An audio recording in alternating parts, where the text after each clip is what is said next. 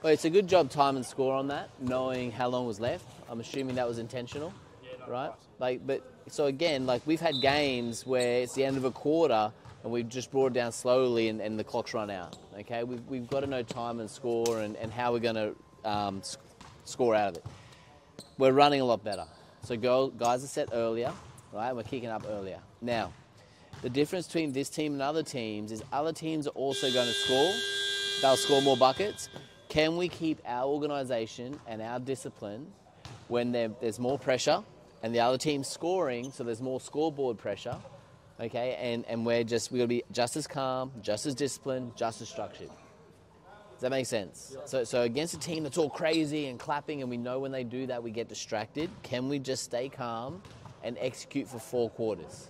Okay, so this is the best I think we've played. I would like to see this same thing on the weekend. 1, 2, 3, Jimmy!